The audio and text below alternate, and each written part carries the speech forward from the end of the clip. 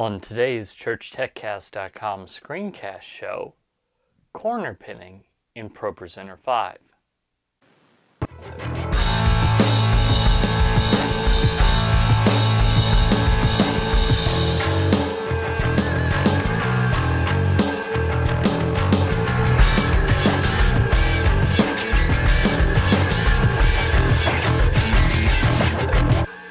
Hi, and welcome again to another episode of the ChurchTechCast.com Screencast show. This is the show where every week I go through some of the software that you might want to use in your church to help you change lives and eternities. My name is Paul Allen Clifford, and I'm your host, and I'd love for you to join the conversation.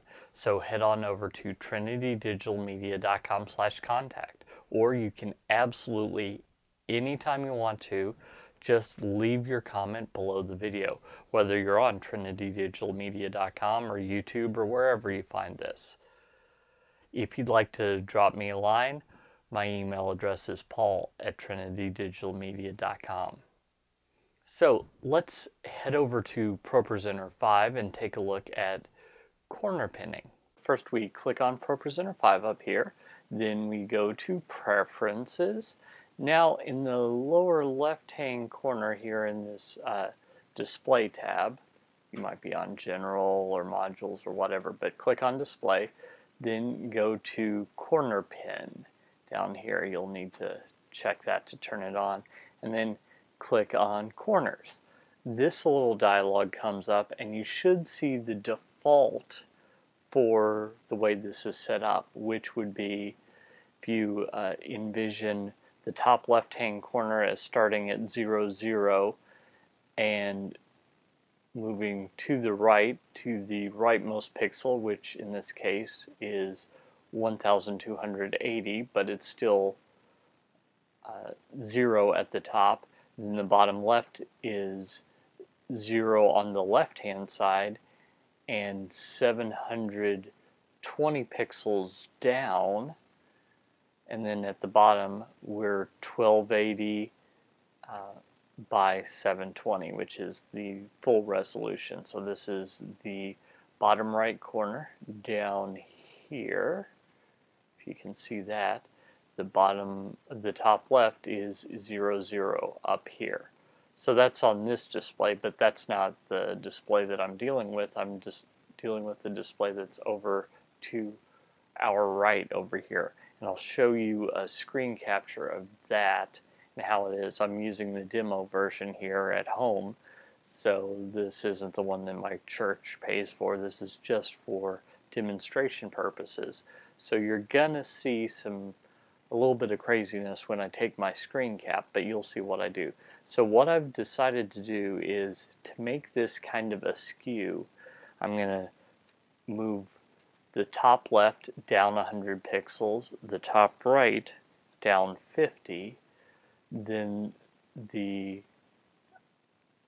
that's the top left X, which is up here, down 100, and then Y would be over 50. Okay, so the top right, which is over here, is 1280 over in this direction, and 0 down. Let's make that 100. That should be, so this is 50 and this is 100, so I expect that that will be a little off kilter.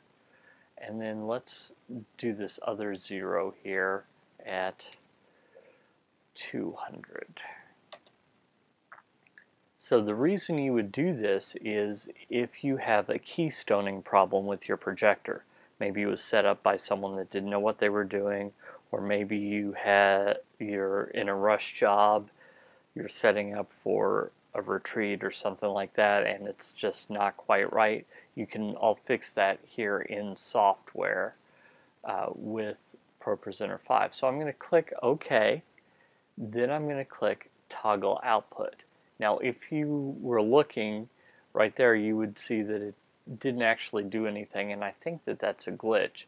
But what I've noticed is when I click these little buttons to tweak the position and then click back to the center, then it in fact does skew it. So let me take a screen cap of that since my software doesn't want to do that. So that's not as severe, but it could be that, remember what you're doing is you are messing with the output image so that it fills the screen. So in this case, this output image says that it's fine in the lower right hand corner, but it wasn't quite reaching up in the upper left hand corner. So I've actually in effect stretched it. Now that's not exactly the way you do this, so you will have to tweak it and play with it over time, but that's basically how you use the corner pinning feature in ProPresenter 5. Well, I hope that helps you. I hope that that's something that will help you and your church as you're going out and changing eternity. Don't forget to like, subscribe, share this video with your friends, with your neighbors, anyone that you think would be interested in how to use ProPresenter 5. That's perfectly okay. In fact, the more the merrier. Until next time, this is Paul Allen Clifford with TrinityDigitalMedia.com.